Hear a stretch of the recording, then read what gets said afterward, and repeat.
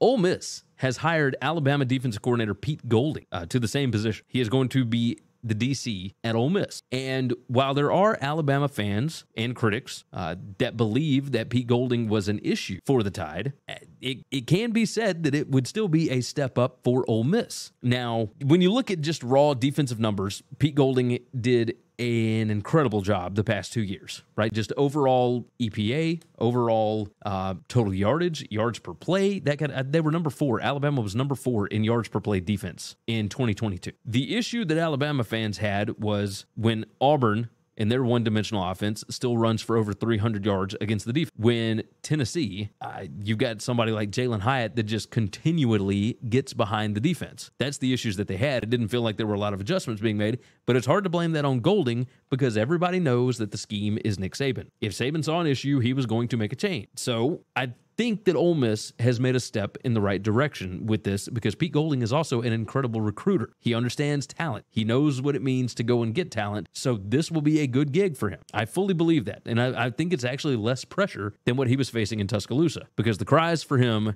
especially after that Tennessee game, were brutal. Absolutely brutal. On the other side, Alabama. Now, right down the time here, Alabama hired in Southern Miss defensive coordinator Austin Armstrong as, I believe, a linebackers coach. He's going to replace Charles Kelly's spot there. I think this is a good move for Alabama.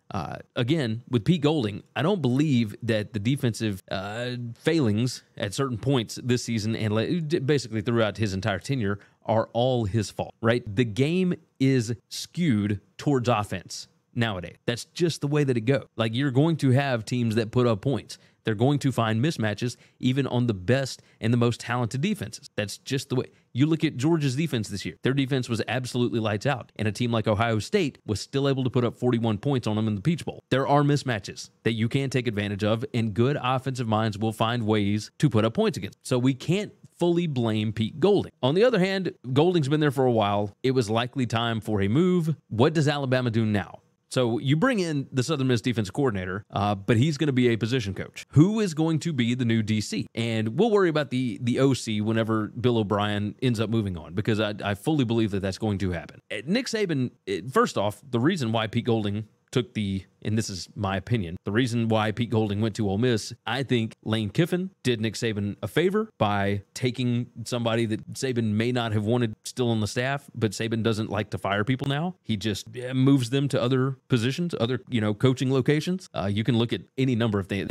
Just look and see when the last time an assistant coach was actually fired at Alabama. It's going to be a while before you actually find that. So I think that Saban talked to Kiffin, and there's reports that Pete Golding turned down a raise to stay at Alabama. But I think the fact of the matter is that Saban and Kiffin are friendly, and Kiffin wants the Alabama job. Bottom line. Like, Kiffin could have been the Auburn coach this year if he wanted to be. And he knew that if he takes the Auburn job, he will not get the Alabama job, period. So, again, what does Alabama do with their defensive coordinator position? And I put up a list, and I don't think I pulled it up, but regardless, I put up a list of people that I would reach out to if I were Alabama, right? And my thought process behind this was new guys, new coaches, more, what's the word I'm looking for? Like guys that would come in and basically be like Pete Golding. That was at least my thought process. Here we go. There was a lot of smoke around Glenn Schumann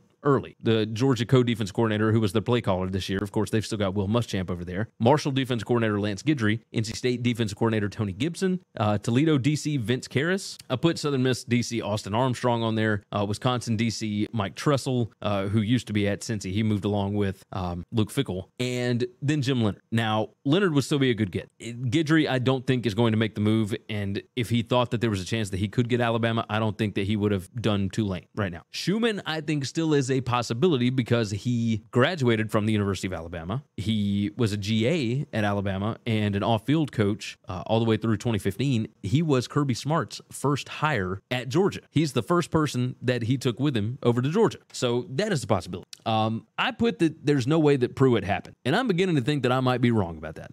If you are Nick Saban, Saban is 71 years old? Do you really want to break in a new coach that you have to teach the system to all over again? Now, Schumann already knows the the system. He already knows everything that there is to know. Do you want to bring in somebody else that has not worked for you before when you're trying to win another title before you eventually retire? Like, he understands that his time at Saban, understands that his time is limited. And now, from everything that I'm hearing, it appears that there is a push to bring Jeremy Pruitt back in.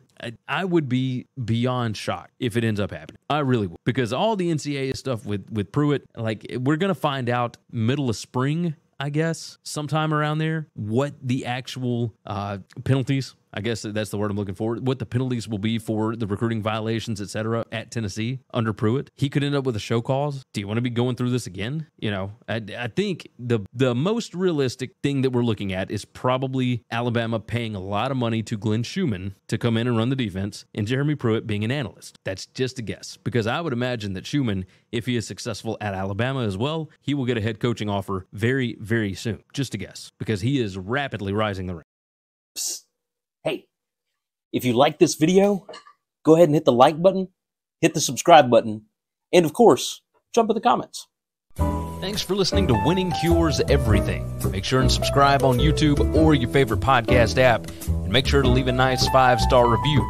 You can follow Gary on Twitter @GaryWCE, and the show is @Winning Cures. Be sure to check out the merch in our web store and share the show.